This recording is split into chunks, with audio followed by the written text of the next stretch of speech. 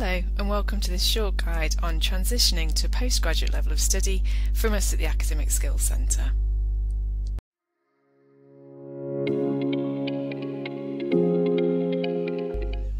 If you studied before undergraduate level, you may be wondering how studying at postgraduate level might be different.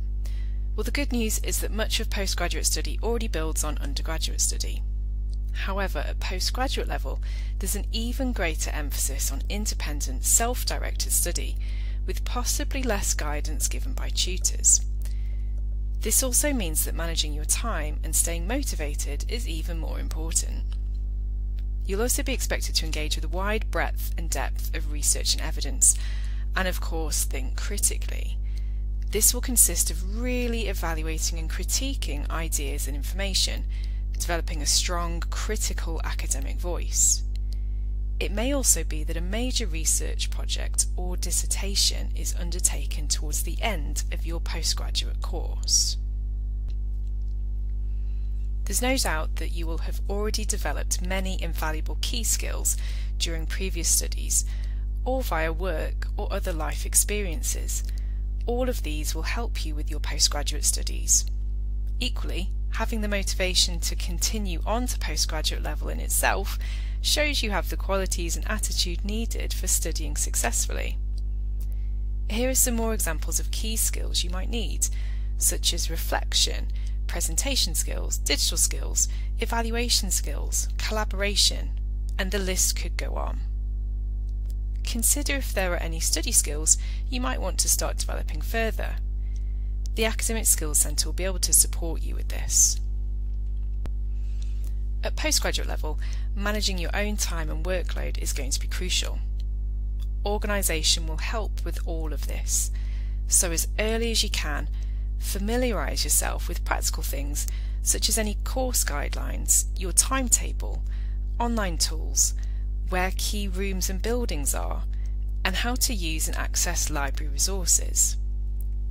Plan ahead, make a note of when all your key deadlines for assignments and assessments are, and check if there are any particular pinch points where you might be busy, both in terms of study and your life outside of university.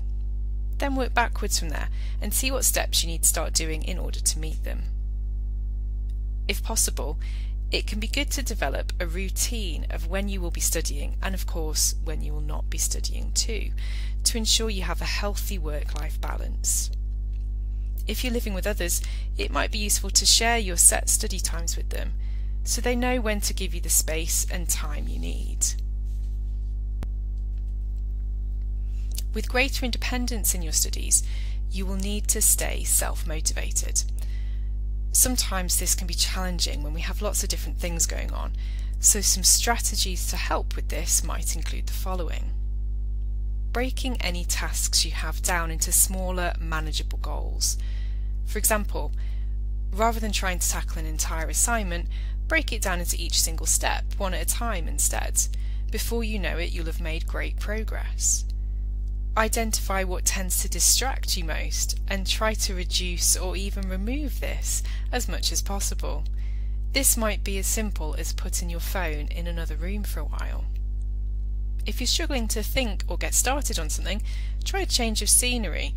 It might just mean sitting somewhere else or going for a quick walk to give you a new perspective. This can really help to unlock your thoughts. Or you could even try something called the Pomodoro method. This is where you study in short focus bursts of 25 minutes before having a 5-minute break. You do this 3 or 4 times and then have a longer break. This can help you to maintain concentration over a much longer length of time in total.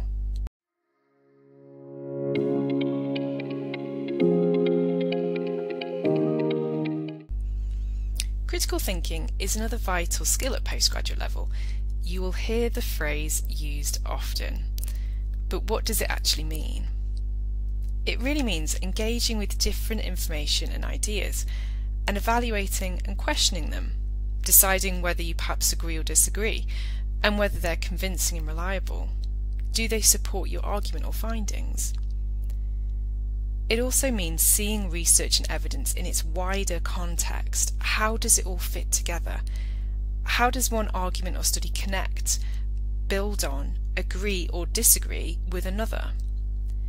It's important also to show an awareness of different viewpoints and possibilities, as well as often reflecting or analysing our own experiences. Engaging with a broad range of information and evidence is going to be key as part of this. So to help you with this, explore the library and its resources. You can search for all of the library's resources via either the library catalogue, which is called Find It at BHAM, or your specific library subject guides. For guidance on referencing, visit Cite Them Right online.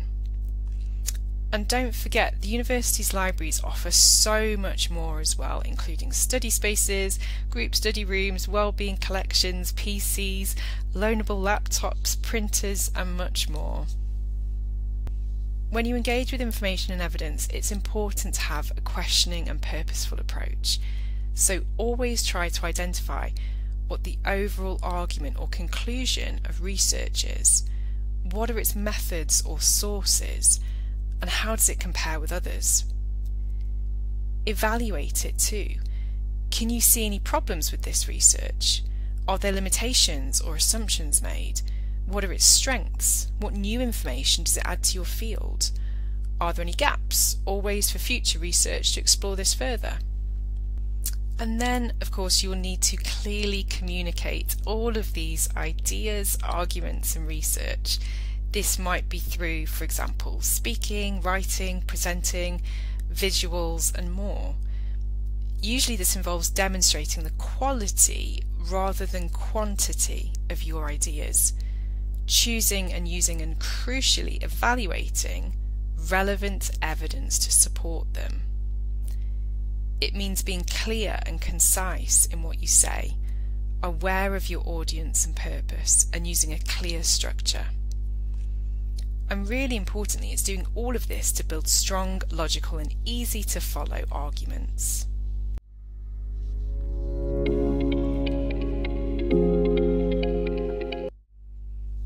In terms of how we approach our postgraduate studies, what else might help us to succeed? Well, it can really help to have what's called a growth mindset. This means accepting that despite some things being more challenging than others, it's still always possible to learn, adapt, and improve. Maintaining your curiosity and not being afraid to ask questions is also going to be key. University gives you the space and opportunity to try lots of different things, so do take opportunities where you can. They may or may not always work, but importantly, you can learn from them. And digital skills are, of course, more important than ever. So to find advice about digital tools and skills which may be useful for your studies, you can visit the Digital Skills Key resources from the Academic Skills Centre web pages. There is so much support available for you as and when you might need it, so never be afraid to ask and make the most of it. Use your lecturer's office hours and any support from personal tutors or wider services such as the Academic Skills Centre, the Wellbeing Teams, Careers Network and the Guild. And don't forget, of course, to support each other too. Learning is much easier and more enjoyable with the support of others, whether it's your classmates, your friends, societies, your family or beyond. Finally, your studies will be so much easier if you're looking after yourself first and foremost. So always prioritise your health and well-being. Connect with others as much as you can and ask for help and support if you ever need it. Being at university is a really special, unique time in life, so enjoy and embrace it.